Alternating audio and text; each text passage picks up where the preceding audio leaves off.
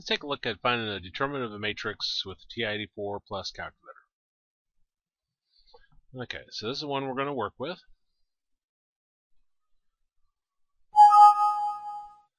And time for my tablet to blow up, so I'm going to bring up a new copy. There we go.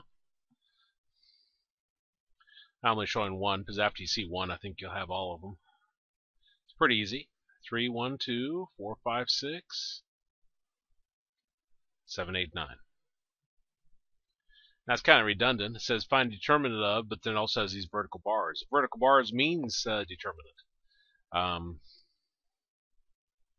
So let's find determinant of this. First thing I need to do is input the matrix in.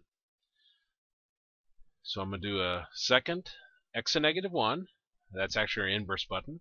That gets us into our matrix menu. I'll right arrow over twice over to edit and do enter on A. Now this is looking for rows by columns, so this is 3 rows by 3 columns. So I do 3 enter, 3 enter. Then I'm going to type in each number, pressing enter after each one.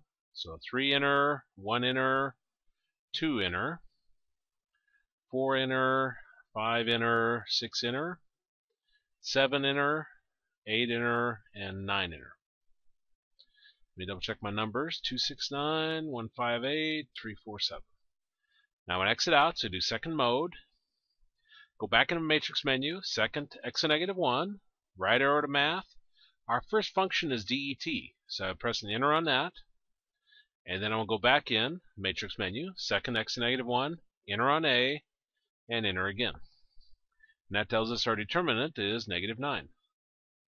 Determinant is actually a number, so it's just a constant number.